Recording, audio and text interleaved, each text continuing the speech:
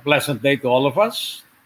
As a public service of the program Kakampi Mo ang Batas, we are replaying here the live lecture of Attorney Maria Luisa Domingo Mauricio at the University of San Agustin, Iloilo City, and at the Philippine Center for Arbitration, Western Visayas Region, in a seminar entitled Decoding Disputes.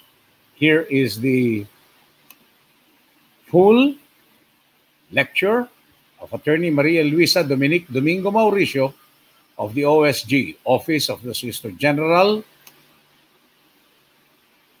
and of the Philippine Arbitration Center in Western Visayas. Just a moment, ladies and gentlemen. I'd like to bring you this lecture, and let's see how it's going to be.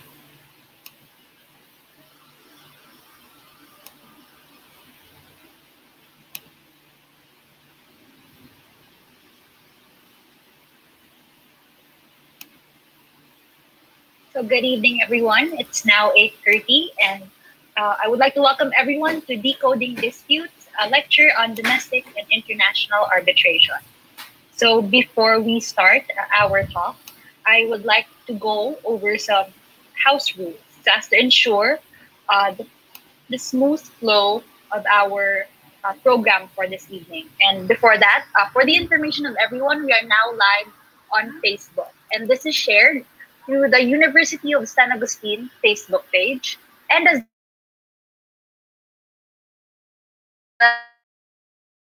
Sigma Alpha Facebook page. So we will now go through to respond.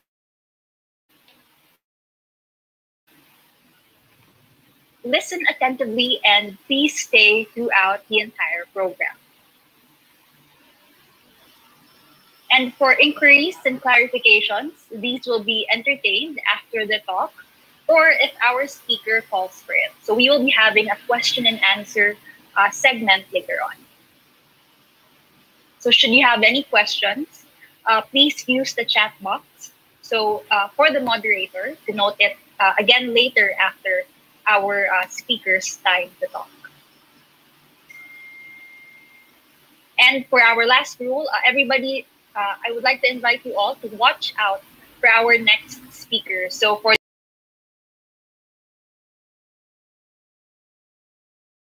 month-long series of talks. So for this week, we have, aside from our speaker for tonight, we have another speaker tomorrow. Joining us will be Mr. Vikas Mahendra, the co-founder of the Center for Online Resolution of Disputes. And for next week, we will be joined by our two speakers in the persons of Dr. Teresa Rodriguez de las Heras Baliel, arbitrator in the Madrid Court of Arbitration and the Spanish Court of Arbitration. And finally, we will be joined by Mr. Daniel Noguera, director of the Chartered Institute of Arbitrators Brazil branch. So everybody is encouraged to watch out and to really stay tuned for our next speaker. Of course, this event will also not be possible without our sponsors. So we would like to thank the University of San Agustin College of Law. Also, the Philippine Arbitration Center in the Visayas. And of course, the Sigma Alpha Lex, the Student Council of the University of San Agustin College of Law.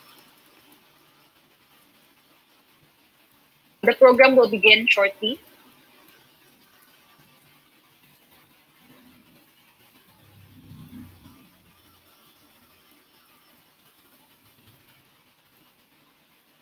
Okay, so to formally start our program, may I call on Ms. Athena Marie Palomaria to lead the invocation. Let us bow our heads and put ourselves in the presence of the Lord. In the name of the Father, and of the Son, and of the Holy Spirit. Lord, we thank you for gracing us with the presence of a truly remarkable speaker who's an expert in the field of alternative dispute resolution. Bless all of us who are here tonight, and may you grant us teachable hearts and minds as we partake of this once-in-a-lifetime gift.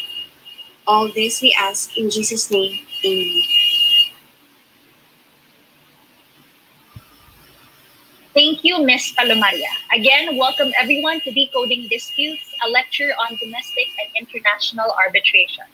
So to formally welcome our participants for this evening, may I call on the Dean of the University of San Agustin College of Law, Attorney Josemari Benjamin Francisco U. Terol, for his opening remarks.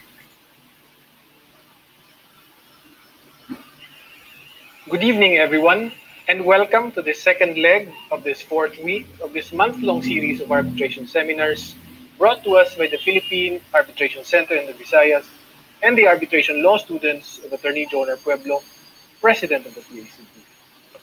Tonight's lecturer, Attorney Maria Luisa Dominique Mauricio, may be young, but she is more than qualified to handle her assigned topic, the UNCITRAL model law, and to explain the value of arbitration as a means of resolving cross-border disputes in our globalized world. On behalf of the College of Law, allow me to convey our appreciation to Attorney Mauricio for sharing her time, her insights, her experiences, and her expertise with us this evening.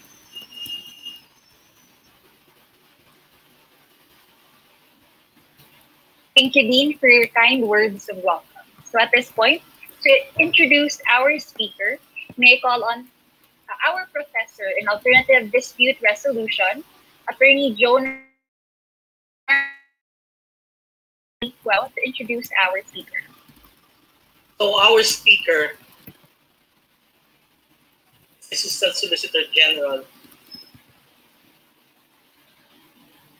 rather as Assistant Solicitor of the Office of the Solicitor General.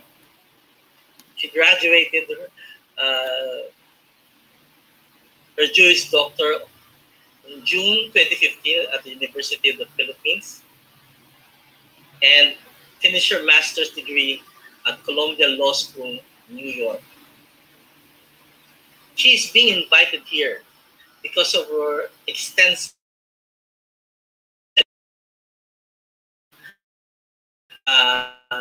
reputation. And she's also being invited because she is the best example that you do not need to be old to practice arbitration. I hope her presence here will be an inspiration to all of you, that there is a career for all of you in arbitration. You do not need to be, you do not need to wait for 20 years to become an arbitration practitioner. Louis is the epitome of the young Filipino arbitrator. And sometimes she wonders, why is she being pampered by us established arbitrators?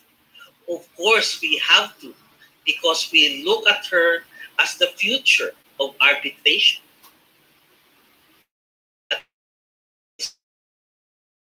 She is very important. And obviously, personally on my part, she knows that I will always support her and find a lot of avenues for her to go on with her career in ADR and arbitration. For you right now, Louis is a very good character reference of what that there is potential for all of you, especially for you lady law students, that it is amazing to practice ADR. Ladies and gentlemen, Attorney Maria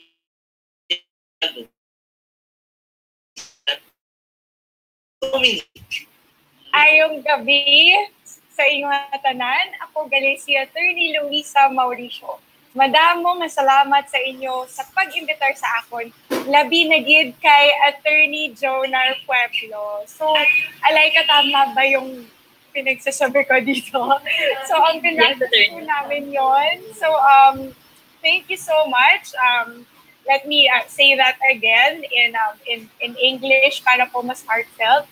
Thank you so much, actually, first of all, to Attorney Jonar for that very heartfelt introduction. Hindi po ako ready na ganun po ka-personal ang introduction pala ni Sir sa akin. So, thank you so much. I appreciate all that Attorney Jonar and the rest of the other arbitrators had been giving me, not just me, but all of the other more youthful practitioners.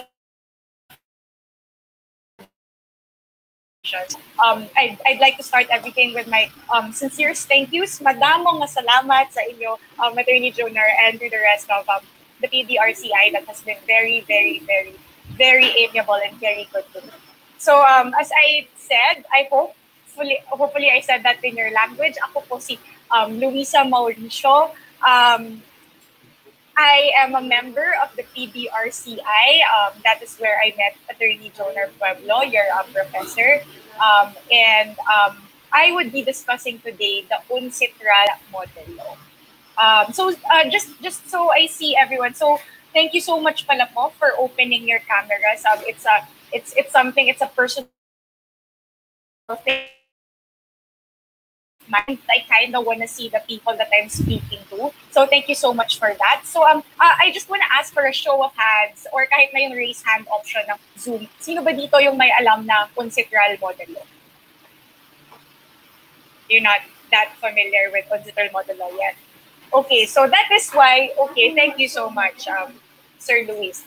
But to the others, that is why I am here po. I will give you a brief introduction of the UNCITRAL model law. But to start, this is something that, okay, sorry, I'll start with house rules first. I know Alaika has told you this, but I'm just going to repeat it.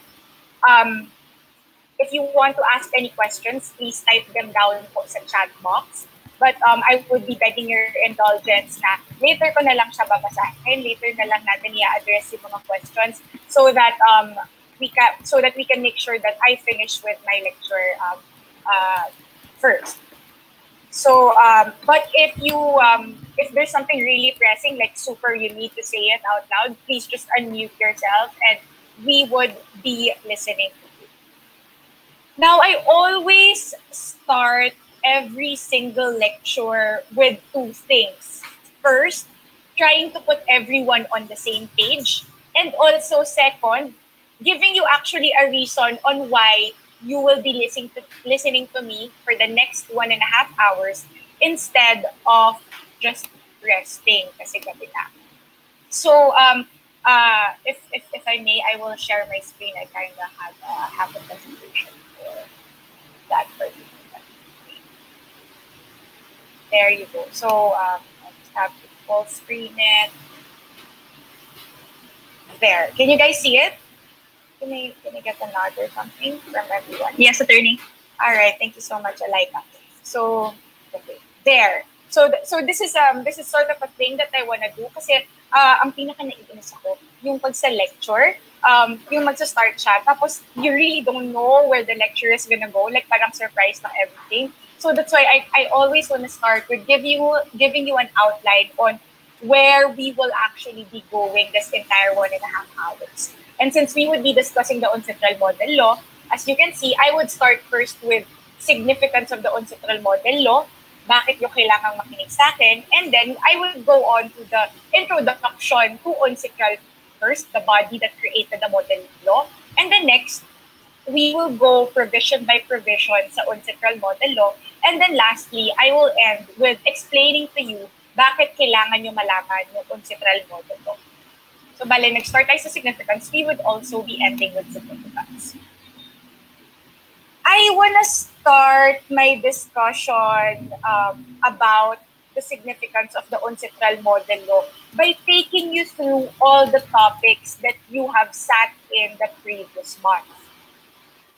I will be, so on your screens are the modes of dispute resolution in a spectrum. The leftmost being the kind of dispute resolution that does not involve any external intervention up until the right side most being the kind that involves the most institutionalized external intervention there is, which is the courts. Kasi, di ba, syempre, lahat tayo, we're in law school, ang alam natin, yung pinaka-mode of dispute resolution is going to court. So the first three, as you can see, the first three dots that are connected with the yellow line, they are the alternative modes to the original and traditional resolution of disputes, which is, as I said kanina, going to court.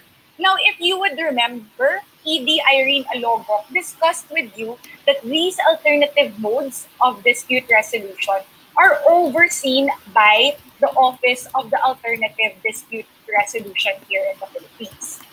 In the leftmost side is negotiation. If you would remember, Attorney Pangat told you that negotiation is a strategic discussion that resolves an issue in a way that both parties find acceptable without any other person trying to help them reach a resolution. Next naman is your mediation. Dito naman sa mediation, it's sort of like negotiation, but meron ng third party that is actually facilitating your discussion. This you particularly discussed with Engineer Salvador. And next is arbitration.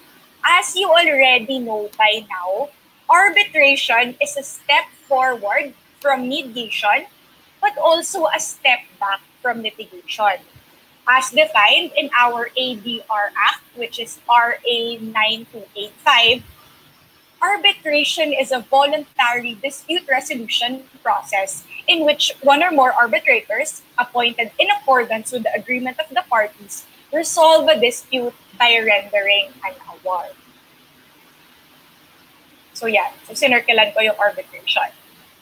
There are different kinds of arbitration. I'm sure you know this already. There are a lot, but I would be enumerating for you right now only yung mga types that you have actually discussed the past few weeks. So you discussed barangay arbitration with PD Irene. You discussed construction arbitration with Justice Diaz-Baldos.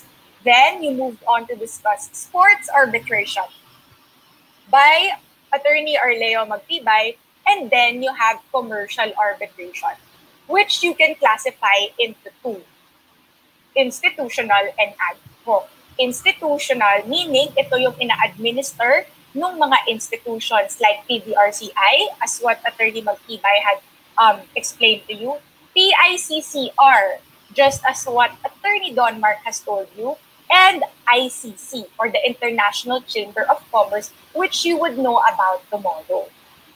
And so that's for institutional arbitration. Next naman is an ad hoc arbitration. If you would recall, ad hoc arbitration is just arbitration wherein the parties agree to arbitrate without being under the auspices or supervision of an institution.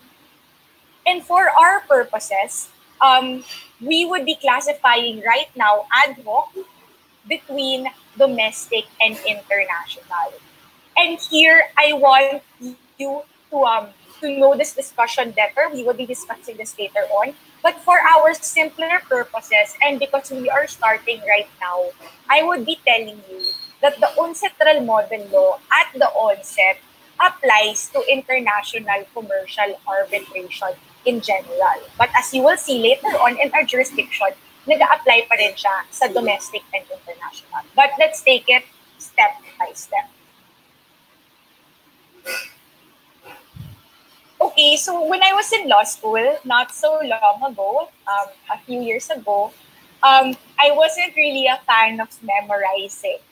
And what I would do and what I was trained to do is I would have to understand the intent of the law. I would have to understand the intent of the case, why it was made, why the law was enacted. And because you understand how it came about, then you would be able to retain the information about that law or about that case for a longer time, as opposed to just memorizing or parroting what the civil code or what the penal code says. So I kind of want to do that with you. I want to first explain to you ano ba yung body that created the model law. I want you to understand where the framers of the model law has actually come from. So let's start with sino nga ba itong UNCITRAL na to? What does UNCITRAL stand for? It's actually an acronym for the United Nations Commission on International Trade Law. It's actually just the core legal body of the UN system in the field of international trade law. Meaning, in simpler terms, parang siya yung international trade law sector ng United Nations. So here, the last bullet point, it says it has universal membership, specializing in commercial law reform worldwide for over 50 years. But as this is what they say lang in their website, they haven't updated it, but actually more than 50 years na siya. Here is a brief history of the UNCITRAL model law. So I want you to imagine that we all went back in time, and right now is 1965. I am Jonar Pueblo from Iloilo, and I want to export my butterscotch brownies to New York. Ngayon, paano ko gagawin mo? Wala namang Google, hindi ko naman alam. I don't know what law would apply, ano yung mga requirements for me to be able to bring my butterscotch brownies to the other side of the world. So, because of this, ako si Attorney Jonar Pueblo, sabi ko, I just won't export na lang. I'll just sell my butterscotch brownies here in Iloilo lang. In that way, na-deprive nyo yung New York of your very world-famous butterscotch brownies. And in that way, nagkakaroon din ng disjunct kasi nasira yung flow ng trade. So that was what the United Nations actually took note of. That at that time, at 1965, walang way of actually knowing the different laws of different countries. And because people do not know this, hindi sila nagtatapang na magpunta sa ibang country to share whatever export or import laws that they might have. And because of that, nasisira yung flow of trade. So the UN wanted to change that. And the UN decided to change that through coming up with the UNCITRAL. Para yung UNCITRAL, yung sector na yun, they would be the ones to study international trade law and how they can actually remedy the situation that I was telling you about. And the UNCITRAL actually came up with this mandate. So they were saying for them to be able to solve the problem that the United Nations has given to them, they would be preparing legislative and non-legislative instruments with the intent of harmonizing and modernizing international trade. They said that this is to make sure that there is progress in international trade law and the progress is effected harmoniously and uniformly by all states. Anong ibig sabihin nito? They just said that they just pointed out that the bulk of the problem is that iba-iba yung laws ng different states. Now, they said if you want a good flow of trade, international trade from one country or another, the laws of each country should be at least similar to each other. So sabi ng UNCITRAL, for that to happen, we would be releasing some legislative samples na ibibigay namin sa states, ibibigay namin sa contracting parties, asking them or proposing to them the incorporation of these texts in their laws para kinalaunan, if every state would adopt it, then sort of may similarity na yung mga laws of different states. So basically, yun lang yung point nila. So how did they give effect to this mandate? What they did was, since kailangan nga nila ng uniform instruments, right? So they thought of inviting different states para may representative each state to share kung ano ba yung pamamalakad in their state. And during that discussion, they would come up with instruments na agreeable to all these different states. And actually, because ang daming ang involved, many different states involved, the result was a very inclusive process. What does that mean? It means that since may mga representatives yung mga states, they felt that this instrument that the UNCITRAL has come up with is fair and is actually good for their own state. So, kasi nga, may representatives sila dun sa discussion na yon. So, what happened was, most of the states actually adopted it. So, yung intent ng UNCITRAL actually, in short, naging effective. What they did was they came up with 3 broad categories of instruments. Yung legislative, meaning yung mga instruments na they would be sending to the legislatures of every country for them to incorporate in their laws. Yung contractual instruments naman, yung mga instruments na ibibigay naman nila sa private parties para i-consider nila to put in their contracts. While the explanatory text naman is yung ibibigay nila dun sa mga highly specialized experts that would need highly specialized knowledge.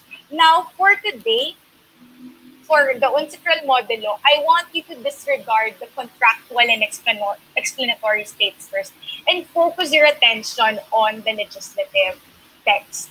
In the legislative text, there are different kinds of texts. But what we should be focusing on is model law. So ano ba yung mga ginagawa ng UNCITRAL na model law? So model laws are actually just texts that is recommended to the states for their enactment as part of their national law. So basically, that's just what I said.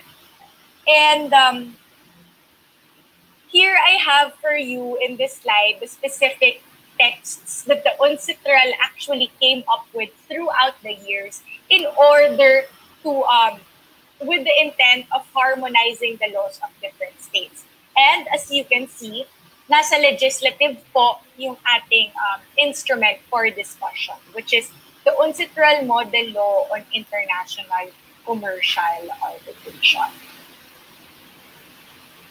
So that is your introduction to UNCITRAL. So I hope you have a brief idea kung ano ba yung UNCITRAL and bakit sila naggagawa ng mga ganitong texts. Now let's move on to UNCITRAL Model Law as the instrument.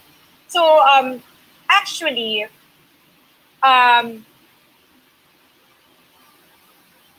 the UNCITRAL model law was, in international commercial arbitration, sought to solve 2 main issues. That was 1, inadequacy of domestic laws, and 2, disparity between national law.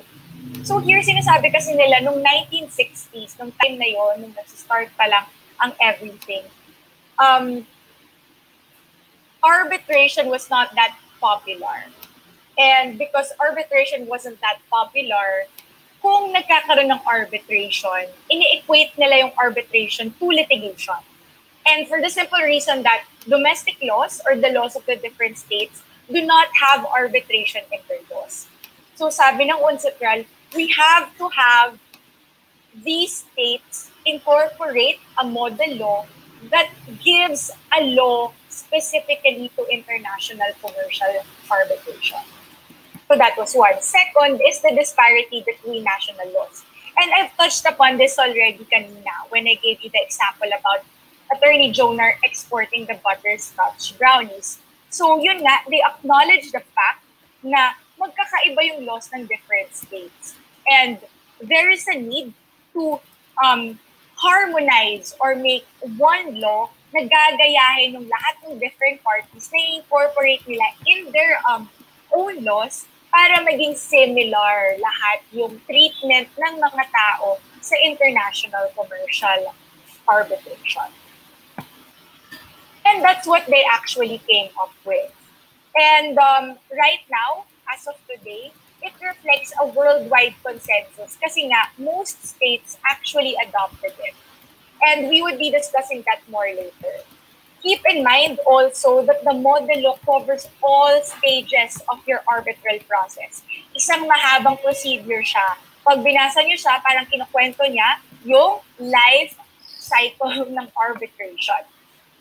The original text was released in 1985 and it was amended in 2006. Now, I would be discussing with you the 1985 UNCITRAL model law in its in greater detail for the simple reason that this is the law that this is the model law that the Philippines has adopted.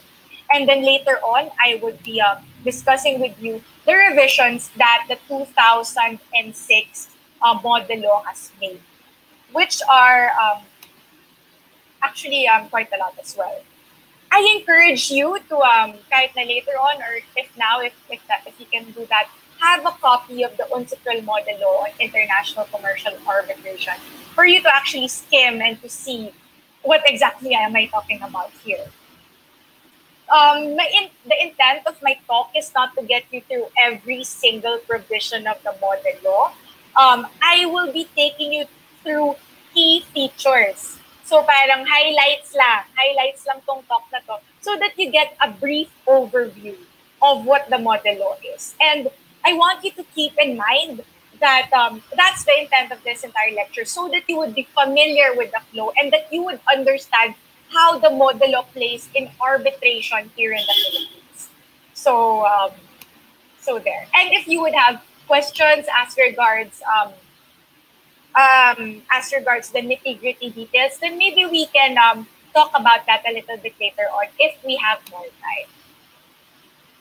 Here is the whole outline of the 1985 UNCITRAL model law. Okay, by the way, I would be referring it to the UNCITRAL model law lang, but then that's because all of us here are students of arbitration, and we know that when I say UNCITRAL model law, it is the UNCITRAL model law of international commercial arbitration. But please take note that there are other UNCITRAL model laws covering other international. So for our purposes, what we would be discussing is the UNCITRAL model law on international commercial arbitration. Okay, there. So I will start with general provisions. I would go a little bit slower here because I've always been a fan of the saying that you would have to know for what is this particular text applicable. That's the most important, because if this is not applicable for a certain issue, then why bother go through this entire model? So let's start.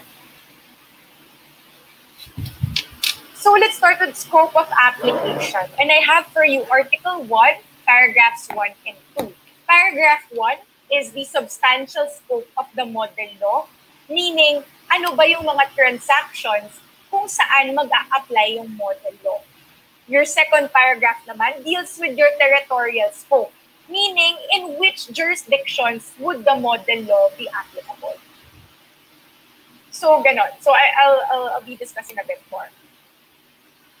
Article 1, so let's start with substantial, says that the model law applies to international commercial arbitration. Hopefully, by today, by tonight, alam nyo na what arbitration is. So I would be going to discuss with you what is international and what is commercial. Para kung alam nyo na arbitration yon, based on all of your knowledge in the past seminars, madidetermine mo na madali kung international ba or commercial yung arbitration. So when is an arbitration international? And I have for you a very fun table that I am very proud of making. This is a very practical, syempre binuhat ko yung sarili kong bangko, kasi ako yung gumawa nito. But like, it's a very practical take on the provision so that you see it visually. I'm a visual learner kasi. So take note that when I refer to nationality, makikita nyo yung nationality is nandoon sa buildings katabi ng mga babae. And this actually just reflects the sentiment of the UNCITRAL na those people that engage in international trade transactions aren't really individuals, but more really corporations, where the nationality of such corporations is determined by their places of business. So if you would check the UNCITRAL model law, nakasulat doon place of business. It just means nationality. So for just to be brief, I won't read my notes na. Yung first scenario this scenario, the bulk of international trade transactions actually falls under this DAO. That's what they said. So that is when magkaiba yung nationality ng two parties. And here, if magkaiba yung nationality ng two parties, then it is considered international. Here naman in the second scenario, even though the places of business or the nationalities of your two parties is the same, if your place of arbitration or your seat of arbitration is outside or is different from the nationalities of the two, then your arbitration is still considered as international. Thirdly, kung pareho pa rin yung premises, pareho pa rin yung nationality ng both parties, pero yung place of substantial performance of your contract is somewhere else, then international pa rin siya. The fourth situation, kahit na same yung nationalities of both parties, if the place of the subject matter of the dispute is, for example, in our particular scenario in the slide, in China, kahit na dalawang Pilipino yung naglalaban, it is still considered as international. And lastly, by express agreement. And this is my favorite situation to discuss. There is so much debate on this. Many people say that this is not international, but actually the fifth situation was put there by the UNCITRAL framers for the simple reason that they want to highlight the fact that freedom to the parties is given whether they want to classify their dispute as international and hence coming under the model law. So yun lang yun. So by express agreement of the parties, kahit na walang foreign element whatsoever in your contract, it may still be considered international in the model law. So the next term that we are going to define is commercial. So alam mo na yung international, alam mo na yung arbitration, ano naman daw yung commercial? Walang strict definition. Actually, naka-footnote lang to. If you have your model laws with you, makita nyo, it's only a footnote. And the footnote even doesn't give a specific definition. Ang sabi lang nila, commercial should be given a wide interpretation so as to cover matters arising from all relationships of a commercial nature, whether contractual or not. And here, actually, the purpose of this provision was to highlight the fact that the parties aren't really confined with the domestic law definition of commercial in their particular home states.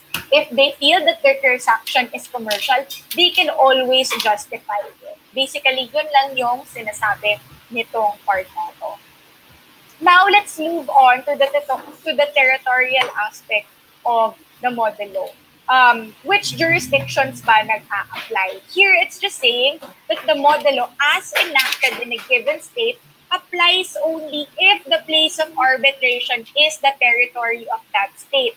Now, I want to give you an example that is close to home. As we all know, the 1985 model law was adopted by RA 9285, meaning in the Philippines, ina-adopt natin yung 1985 UNCITRAL model law. So, having said that, RA 9285 and 1985 model law as adopted by RA 9285 is applicable only in the Philippines. Kasi nga, yun lang yung jurisdiction niya. Of course, there are exceptions, as you can see very well in your screens. But these exceptions actually just, you will see later, we would be discussing that later, but you would see that this is out of necessity. Kasi itong mga articles na to deals with recognition and enforcement of your award. Meaning, meron kang award, gusto mong ipa-recognize or enforce sa another state, not your home state. So because of that, kasi because of necessity, then territoriality principle does not apply. So next provision that I want to highlight is Article 5, which gives you the exact extent of court intervention. Here, it reflects the trend even noong 1985 in favor of limiting and clearly defining court involvement in terms of international arbitration. Pinapakita lang dito na kung choose ng parties ang arbitration, ang courts ay merong limited power lang over them for the simple reason that the parties actually went to arbitration kasi nga they do not want to be bound by the processes of the court. Now, I would be pointing out a few principles here that for you, baka parang bakit pa nila kailangang ilagay dyan? Eh, alam naman na natin yan. Well, these principles are ingrained principles already now in 2021. Pero isipin nyo, noong 1985, bago pa lang lahat ng mga concepts na to, and there was really a necessity to put it into law so that parties would actually believe that it is true. So there. So that's what I said also. There would be exceptions, but then these exceptions are just out of necessity. What do I mean by that? If you would go through the exceptions, they're just those types of actions that the arbitral tribunal does not have jurisdiction over. Like, for example, third party or subpoena, yung mga normal powers na wala naman talaga yung arbitral tribunal. Of course, sa court ka pupunta if you need those things. So that is your scope. So now, alam mo na kung saan at kung kailan nag-a-apply ang uncitral model law. Now, let's go on to what I told you, that they tried to give you a certain procedure of the entire arbitration process. So let's start with chapter 2, which is the arbitration agreement. Here, the definition of arbitration agreement just really recognizes the validity and effect of a commitment by the parties to submit to arbitration an existing or a future dispute. So that's a handful to say, but you can see it in your screen. It's just the first sentence. Now, I want to bring you to the second paragraph of the same article, also trying to define what arbitration agreement is. Here, I highlighted the phrase in writing. So this follows the New York Convention definition requiring the arbitration agreement to be in writing, meaning nakasulat, nasa kontrata siya. And the next few sentences only just clarifies to you what in writing means. But I want you to tab this because this is one of the key revisions of the 2006 model law. So isipin nyo, pag 1985 model law ang pinag-uusapan, ang arbitration agreement has to be in writing.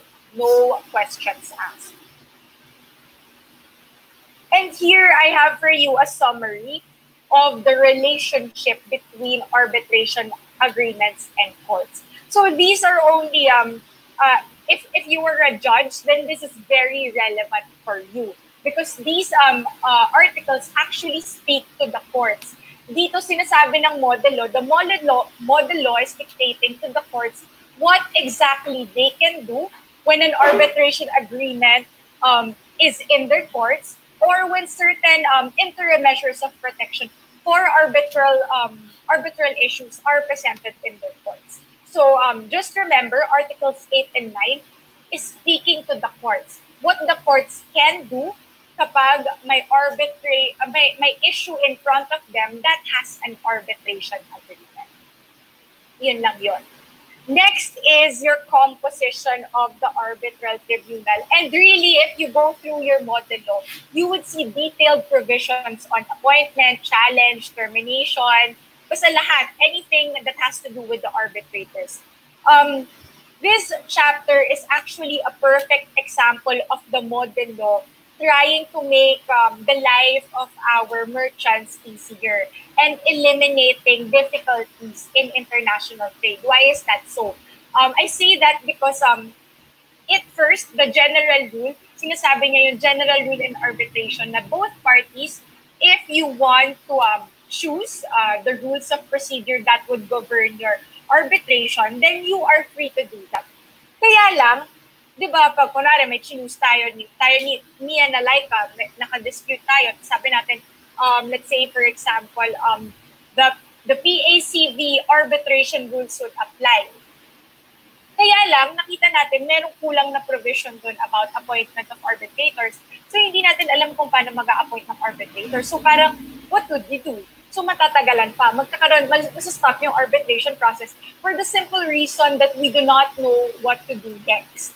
So, what the model law does is that kapag merong ganon, pag if it is incomplete or may disjunct in the law, then you can go to the model law. So, kung ano yung incomplete dun sa rules na pinili mo, you can go to the model law for completion. So parang it would be para siyang panakit butas dun sa mga issues na hindi na-address ng mga other laws.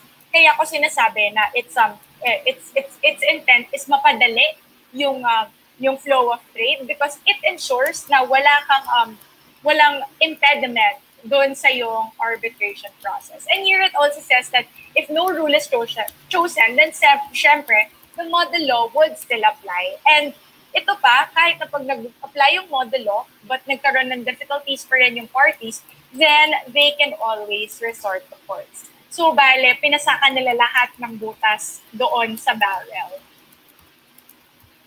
So, fourth is jurisdiction of the arbitral tribunal. And here, if you would recall, sabi ko kanina, merong certain principles na for us, ingrained na hindi na kailangan sabihin. Kasi alam naman natin na pag sinabi mong arbitration, ito yung mga characteristics niya.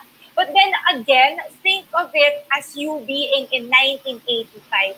Hindi pa popular yung arbitration. Yung mga ibang tao, di pa alam kung ano yung arbitration. So they had to put all the arbitration principles as part of the model law. That is why for your Article 16, you have your very gasgas doctrine of competence, and your separability clause on the second level. So just take note of that. So Article 16 is just really competence, and the separability clause. It's basically just giving your tribunals the freedom to rule on its own jurisdiction and also to deem your arbitration agreement valid kahit na void or kino-contend na void yung whole contract mo. I'm sure you're very much familiar with that. And here also, I want to point out na kahit na nung time na yon, meron ng one article on the power to order interim measures by the arbitral tribunal. This is not that crucial for 1985, but I want you to tab this. I want you to highlight the fact na isang paragraph lang siya in the 1985 UNCITRAL model law because we would be discussing that later on sa 2006 model law. Now we go to the conduct of arbitral proceedings. So nasa gitna na tayo ng model law. Here, this is a very important provision and I want you to take note of that. That this is an important provision. And that is because it shows to you really just the fundamental requirements for procedural due process. And ibig sabihin nun, such big terms. It means that parties should be treated equally and each be given the full opportunity to present its case. This is very important because if you would skim your model law, if you would skim your other arbitration rules, hindi kayo binibigyan ng exact way kung paano gawin yung makahiring.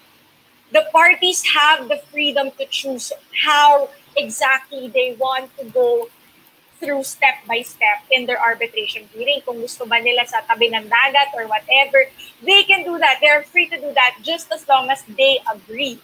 But ang requirement lang is that lahat ng mga choices nila on how hearings would be made should be in accordance with the party's right to be fully heard, to fully present its case, and to be treated equally.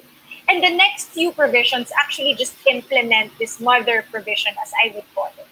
I have for you there that some provisions, but you can go through that on your own. Basta basic yun lang yun. If you think about it, if you become an arbitrator someday, just think that your hearing, you have the freedom to actually rule how exactly you want to go about your hearings, just as long as you treat your parties equally and that they each be given a full opportunity to present their case. Something that I think is very familiar naman to everyone since you are all law students and you've been all through Consti law, I'm sure, and who doesn't recall the constitutional right to vote?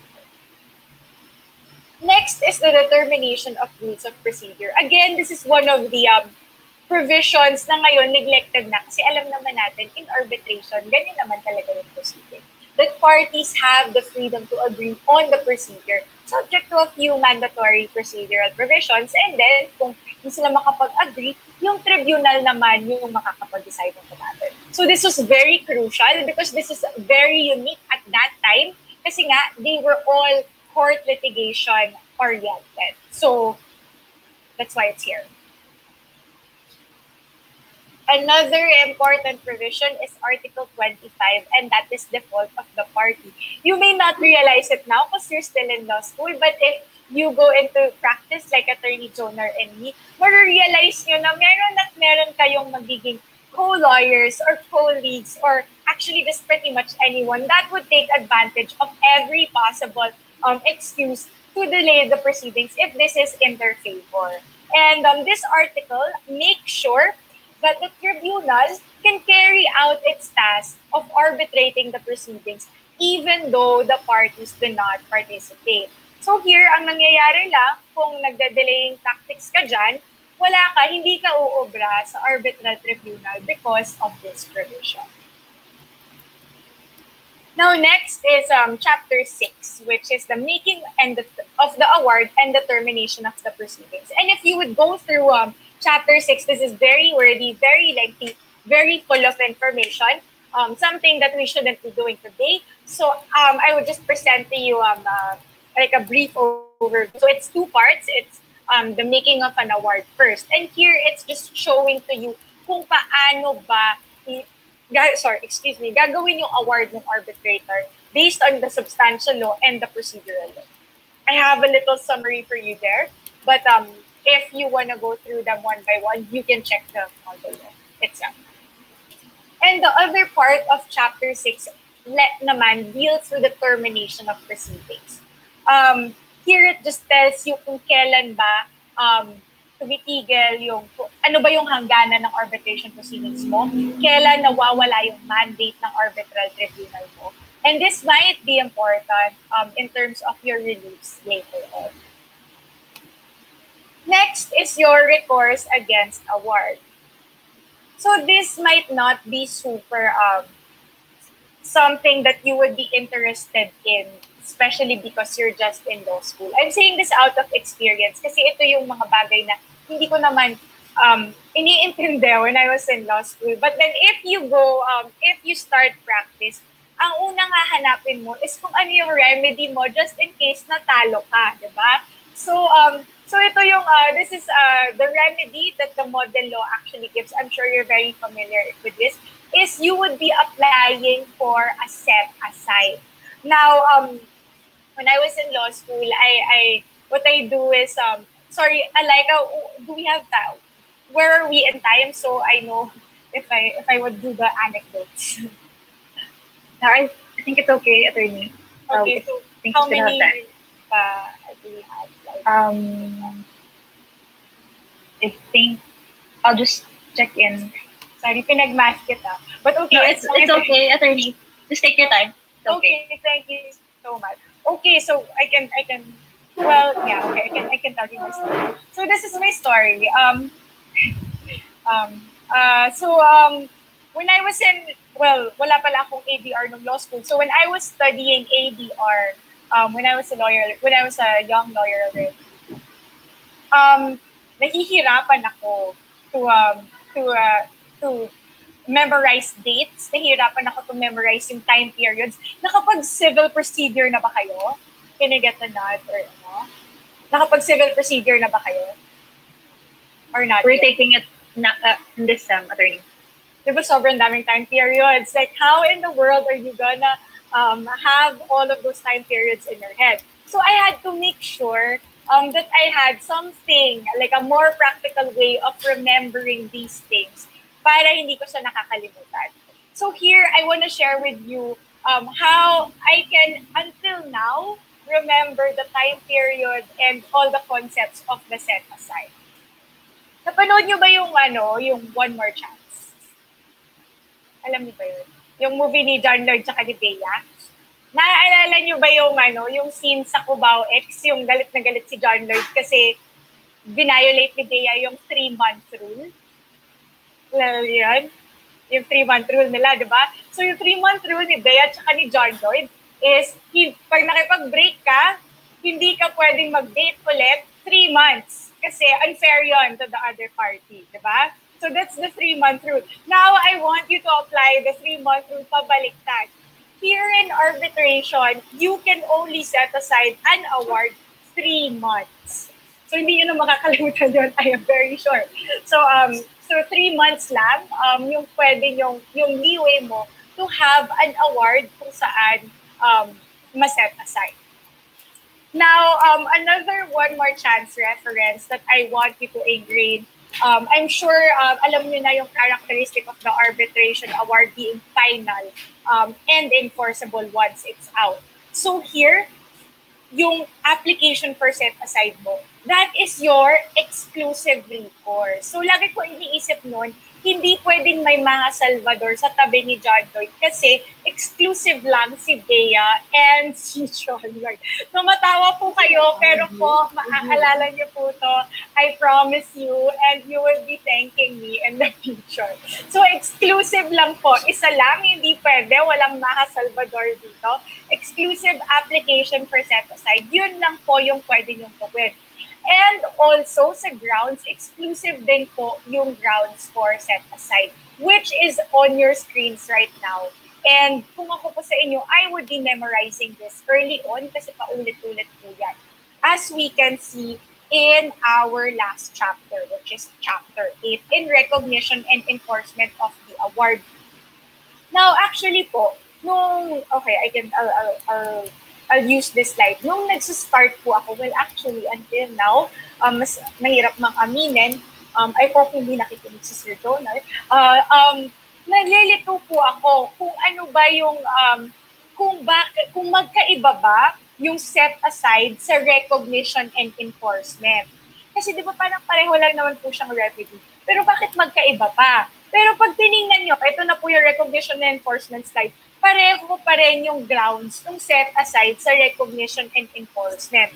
So just to help you a bit there, kapag po set aside, lagi ko pong iniisip, ito po, yung set aside, you can only do the set aside kung saan yung seat of arbitration. So pareho silang S. So set aside, doon mo lang magagawa sa seat. So when you say naman recognition and enforcement, magpapa-recognize ka sa iba, hindi dun sa sarili mo. So, sa iba, recognition and enforcement. So, that's just a little trade. Chinek ko lang po kung gising ko lahat. But yeah, so to jump up from there, as I told you, pareho nga po yung grounds ng set aside at saka ng recognition and enforcement. And why is this so? Ginawa po ito ng UNCITRAL kasi gusto nga po nila, di ba kanina, sinabi ko sa inyo, na uniform po yung rules para hindi nalilito yung mga tao. Although magkaiba yung recourse mo sa set aside tsaka sa refusal of recognition and enforcement, we make sure po ni UNCITRAL na yung causes nyo, yung reasons nyo for actually asking for recognition or enforcement or of set aside ay pare-pareho. Para hindi po tayo malito. For example, pag pumunta kayo sa Hong Kong, pareho pa rin po yung grounds ng recognition and enforcement nila doon sa grounds po natin dito sa Pilipinas ng recognition. So it's just as simple as that. And that actually ends your 1985 UNCITRAL Model Law overview. Now, it was very practical back then. Some states actually, sinabi ko na po sa inyo, makita nyo din mamaya na yung mga states, they already incorporated the 1985 UNCITRAL Model Law in their systems, and it was very effective. It actually facilitated trade, meaning mas maraming taong naengganyo, mas maraming taong hindi natakot ng ibang bansa at magdala doon ng mga products nila. But then, as you would actually surmise, 1985, mga ilang dekada na po yung nakaraan, syempre meron na pong mga different innovations na nangyari. Hindi naman kung ano yung meron ng 1985, yun pa rin yung meron ng 2006. So, UNCITRAL decided to revise the model law to conform naman with the times. And since we are in law school, and lahat naman po tayo very adept na sa Socratic method, I always tell everyone when I do this lecture that if your law professor asks you for the key differences between the 1985 UNCITRAL model law and the 2006 model law, you would just be answering what you see in the slide. The two umbrella revisions that were made was just in the form of the arbitration agreement and in the granting of the interim measures. And as later on, kukwento ko sa inyo, this was really because of to conform to the times to conform to the 2006 times. Okay, just give me a few seconds. I'll just have to. Okay, there you go. And here, they wanted as much as possible to make it uniform. And why is that so? So ayaw po nila kasi matakot yung ating more senior practitioners like Atty. Jonar Pueblo to use yung mga makabagong modelo or yung mga newest innovations. So they tried to make sure that the outline or the whole body was actually sort of still similar to your 1985 UNCITRAL model. That's why you see here, makikita nyo po, nag-iba na yung year dito sa upper left hand, 2006 na yung nakalagay. But then, kung mapapansin nyo, yung mga chapters, walang nagbago, pareho pa rin, sila pa rin yun. Yan pa rin yung form. I just highlighted in yellow those chapters that they had their revisions. Now, I'll walk you through the revisions. Ito, this is necessity also. You don't have to think much about that. This just deals mamaya with the interim measures part. So pag diniscuss natin yung interim measures, magigets mo bakit meron yan sa territoriality, etc. And here, this is not a key revision. I want to highlight this as well. Sinasabi lang dito na if you would be interpreting the provisions of the model law, you would have to take into account now internationally accepted principles, and also that the intent of the model law is to have a uniform understanding across the board sa lahat ng states. So basically, ina-acknowledge lang niya yung fact na yung model law is incorporated na in different states right now. And binibigyan lang niya ng warning yung mga users that when you use this, you cannot interpret it in a one-state manner. You have to give it an international interpretation because that is what the instrument is right now. And here is one of the key revisions that I want to take note. Kalimutan nyo na ang lahat, wag lang ito. So recall that in 1985, your version there says that your arbitration agreement has to be in writing. Now, nag-object dito yung mga merchants. Bakit ganon? Let's see, I'll give you, ito daw yung example na binibigyan nila. So ano yung, Alika, could you help me? Is there a name of the port of Iloilo? At may name pa po yung port dito?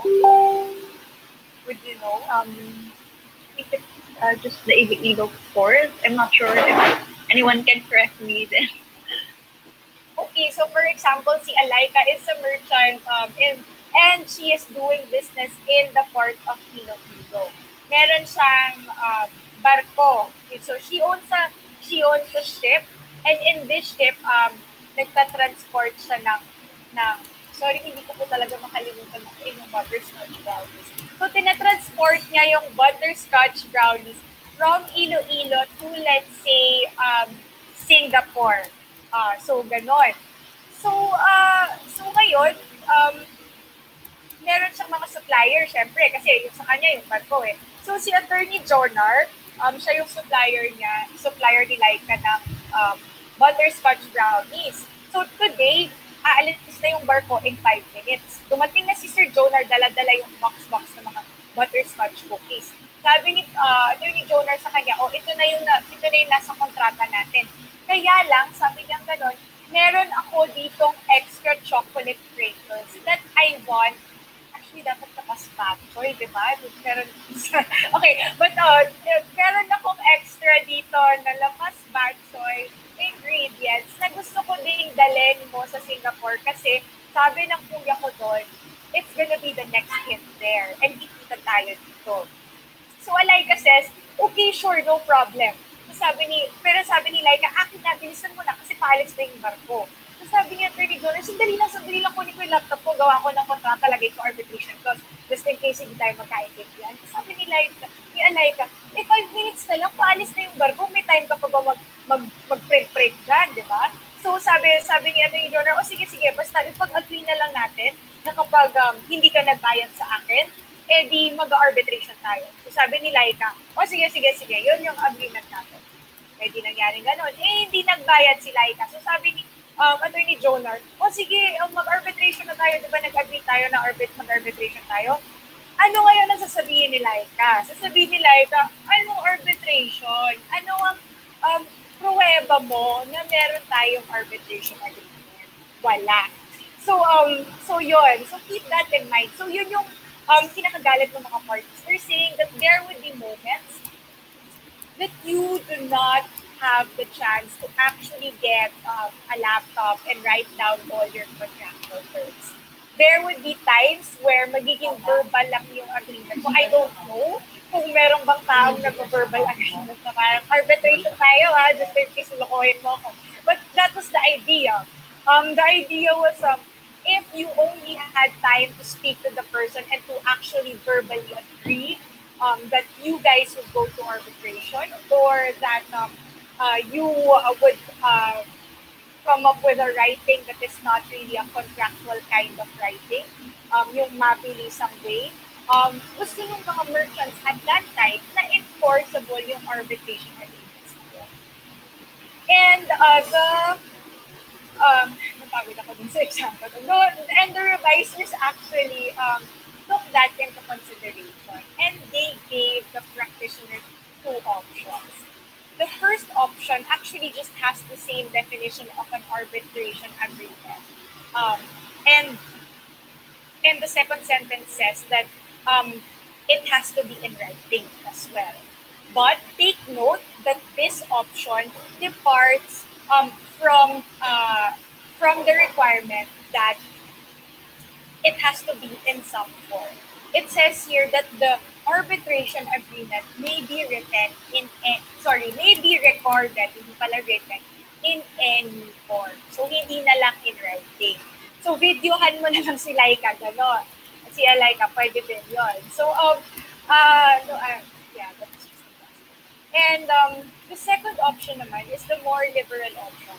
So, this option actually would go under yung dun sa very extreme example that I gave you. It omits any form of recording. And I would just like to note that one of the jurisdictions that actually adopts option number 2 is Denmark. So the next important provision is the revisions they made in interrevisions. And they revised this also because of the pagrereklamo ng mga practitioners. They are saying that noong 1985, tumagal pa lahat ng mga pangyayari. But when you come to 2006, medyo mabilis na yung transactions in trade. And that's brought about by computers, by telefax.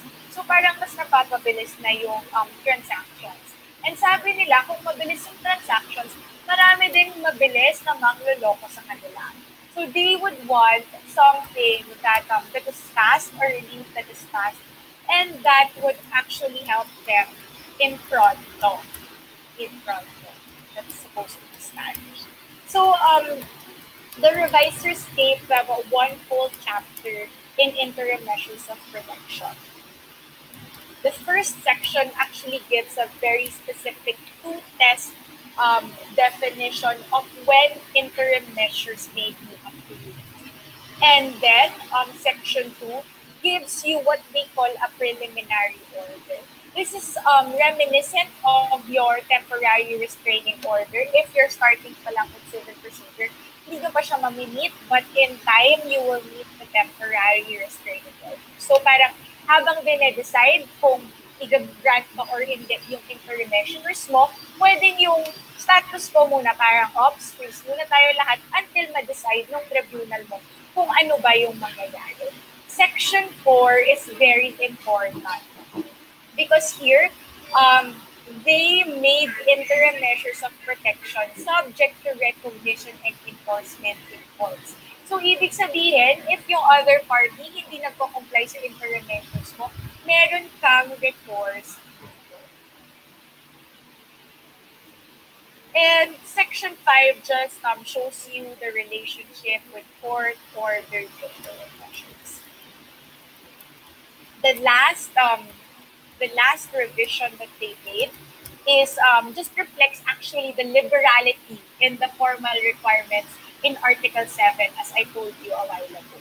So here, the presentation of a copy of the arbitration arbitration agreement is no longer required. And that is because, katulad ng ating scenario kanina, pwedeng hindi naman kasi nga nakakopy siya. So that concludes my walking you through the entire arbitration process. Now, the model law was chosen because they wanted actually to harmonize the laws in international trade, as kanina ko pa paulit-ulit sa inyo. Pero, as I told you in a while ago, the intent of harmonization wasn't really a totalitarian kind. Meaning, they wanted to harmonize it. They want all the laws to be similar. Pero, they also told the states na parang, you know what, ikaw na bahala. Kung gusto mong mag-add or mag-subtract depending dun sa pangangailangan ng state mo. Just as long as yung intent and yung whole idea of the model law is incorporated in the laws. And since the model law was considered a vehicle of harmonization, it might be good to know kung harmonized na ba talaga ang world on international commercial arbitration. So if you would go to the UNCITRAL site, you would see, you would just click the status page and then you would see kung sino-sino ba yung mga states that have actually adopted the model law. So we call them actually model law jurisdictions. Just a caveat, the states, the UNCITRAL Secretariat always says na parang indicative lang to, tong list na to, because yun nga, each country can add their own groove to their legislation. So, but basically, they're saying na para pag naka-register ka dito, ibig sabihin, merong sort of hint of model law in your system. Okay, so here actually, I checked again today, medyo mali yung PowerPoint ko. Now, 85 states na yung nag-adopt ng model law with a total of 118 jurisdictions. The latest, just this year, 2021, is Uzbekistan. So kung gusto mo na, alay ka mag-import sa Uzbekistan ng butterscotch brownies ninyo, then you can very much do it because they are already a model law jurisdiction. Now, so what I did is I counted, nakita nyo table yun, kinount ko, around 68-ish yung nag-adopt ng 1985 UNCITRAL model law, while around 48-ish yung nag-adopt ng 2016 UNCITRAL model law. So, kaya as you can see yung discussion ko kanina, I still had to walk you through the 1985 Uncitral Model Law for the simple reason that mas marami pa rin ang states na nag-a-adhere to this version of the model law. So, so there. I just want to walk you through my slide. If you would look closely, meron naman dyan yung, so I just literally screen grabbed this from the Uncitral website. But see, if you would see the legend, yung dark blue, those are the legislation na, those are states wherein yung legislation nila has already incorporated the model law. And yung mga light blue naman is yung legislation is based on the model law adopted only in certain subnational jurisdictions. What does that mean? So, just to give you an example, so para mag-gets nyo lang ibig sabihin ng light blue. As you can see, the bayong United States, can you see my pointer ba? So here, this part, United States, light blue siya. What does this mean? Hindi po in-adopt ng federal law, ng US federal law, ang Uncitral Model Law. What they have is what they call the US Federal Arbitration Act. Pero, since light blue siya, merong few states, kasi sila di ba pag iba yung federal law, iba yung state law. Yung state law, they can enact their own laws. Merong certain states that have actually adopted the model law. And that is California, Connecticut, Illinois, Louisiana, Oregon, and Texas. So, yun yung mga model law jurisdictions nyo sa loob ng United States. So, yun lang yung ibig sabihin niya. Parang, hindi yung buong federation, yung, that's a very archaic US term, but yeah. Hindi yung buong federation yung nag-adopt ng model law, but just certain state laws. You would also see, if you try and look closely pa, yung UK, light blue din siya, and that's because na hindi lahat sila nag-adopt pa rin ng model law. And so I think Denmark and Scotland though are model law jurisdictions. So keep that in mind, lalo na kung mag-negosyo kayo. And of course, syempre, we would be remiss if we do not discuss model law in terms of the Philippines. So nasaan ba Philippines in model law terms? Okay, sorry, magbaback lang ako para to give you context.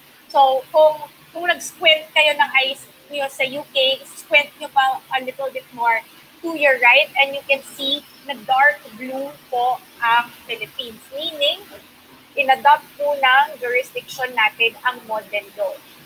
And if you would actually open your Republic Act 9285, your law, your ABR Act, you would see that Section 19 explicitly says that adopts international commercial arbitration, adopts the 1985 Uncitral Model Law in its entirety as the country's law on international commercial arbitration.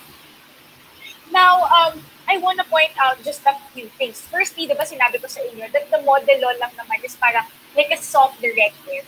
The states can add their own groove to the model law. And this is what the Philippines actually did. Our ADR Act, RA 9285, was enacted in 2004. Take note that noong 1985 pa yung Uncitral Model Law. So, na-realize ng mga legislators natin na parang medyo kulang. We have to conform to international standards noong 2004. That is why they decided to add these provisions in front of you. These provisions are not stranger to you right now, precisely because ito yung mga naging additions din dun sa 2006 Uncitral Model Law, more or less. Pero in-anticipate ng legislature natin, kasi nga 2004, remember 2006 na enact yung model law. So noong 2004, our legislature endeavored to add these particular provisions just so it can fill the gap between 1985 and 2004. I can go through them one by one, but I am sure alam niyo na po lahat yan. And it's very much self-explanatory if you would go to our 89. It's just practical to know that in the Philippines, kung international commercial arbitration ang inyong arbitration, the 1985 UNCITRAL model law applies. And next here, lagi namin pong sinasabi na it is not entirely accurate to say that the model law only applies to international commercial arbitration. Section 33 of RA 9285 adopts certain articles of the model law into domestic arbitration. And for your convenience, I have it in front of you already. So yung mga provisions na yan ng UNCITRAL model law, kahit na domestic yung yung arbitration natin, mag-a-apply pa rin yan. So you can still use the model law in those particular circumstances. And the last part of my, hindi pala siya last part, second to the last part, is the relevance of my discussion. So as I was telling you, I put premium on the significance of why I'm actually speaking in front of you. And I want to point out two things. First, this is relevant so that you would know what law is applicable. What do I mean by that? As you can see kanina, dun sa slide on the status of the UNCITRAL model law, a lot of jurisdictions aside from the Philippines actually adopts the model law. And because of this, ibig sabihin po nun, dun sa mga jurisdictions na color blue dun sa map na yun, you are more or less familiar how international commercial arbitration is practiced in those jurisdictions. So pag may kliyenteng pumunta sa inyo nagsabi, Uzbekistan law applies, international commercial arbitration, pwede ba kitang kuning counsel? Ang sagot mo, of course. Kasi alam mo na, more or less, kung ano, sinasabi ko more or less, kailangan mo pa rin mag-aral, but more or less, you do know the flow, or you do know na model law jurisdiction siya, and familiar ka na with the laws itself. And then secondly, is you would know what version to use. So, naka-Facebook live po tayo. So, well, sige, okay lang naman. Kasi po, so I work for the Solicitor General, but then we work in different divisions po. So, when I say my boss, I am not referring to the Solicitor General himself, but to the Assistant Solicitor General that I report to. So, we had one arbitration actually.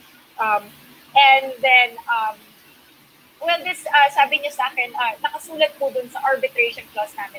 This is not, hindi siya applicable kasi model law yung pinag-usapan natin, but nakasulat naman dun sa arbitration clause namin was UNCITRAL arbitration rules. So sabi niya sa akin, sabi ng boss ko sa akin,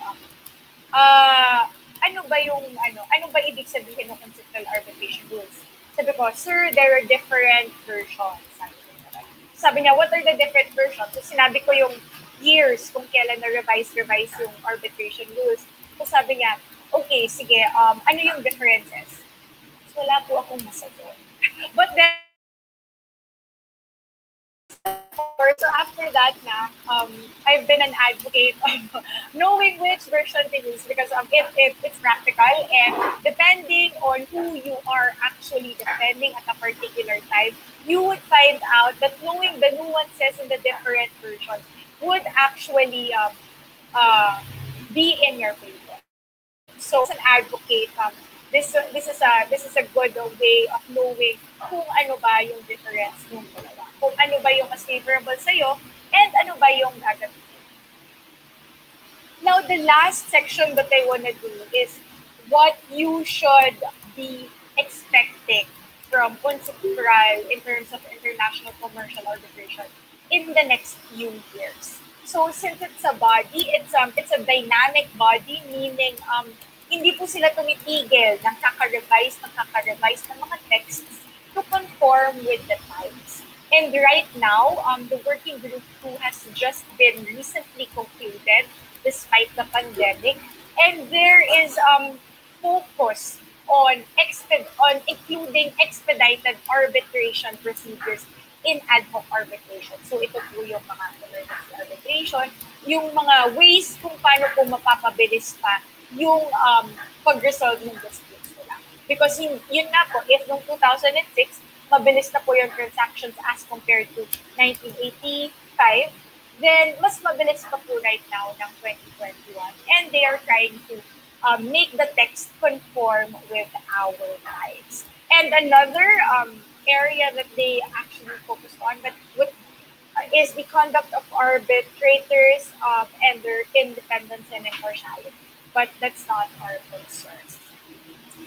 So that ends my presentation. I hope you got to learn something. And I'm ready for your questions both in my topic and wherever else. So thank you again for having me, PACB, to USA Call, and especially to Attorney Jonar Pueblo. So, amo na to, okay, I really can't. Okay, I'll just give, madamo gid nga salamat sa pagpamat.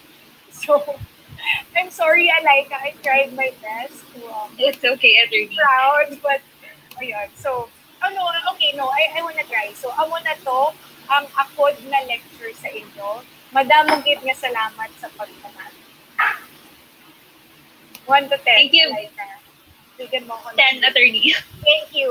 Thank you so much. Thank you very much, Attorney, for that very enlightening and as well as very comprehensive lecture about the UNCITRAL model law. I'm really sure that our participants enjoyed your lecture.